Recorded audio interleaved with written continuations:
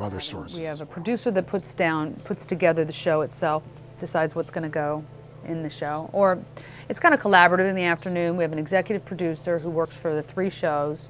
We have a 4:30, a 5, and a 6. And so they'll divvy up the stories based on sort of what the show's theme is. I mean, the 4:30 does tend to have a lighter focus and focus on, like I said, women with demographic is sort of geared toward women. We also do national stuff to give people an update of what's going on. The 5 is a little bit more local, all local news, and the demographic starts to broaden a little bit there. And then you've got nightly news, which is a network national show, so that's going to have all the national, of course. And then the 6 o'clock is more of a mix of national and local.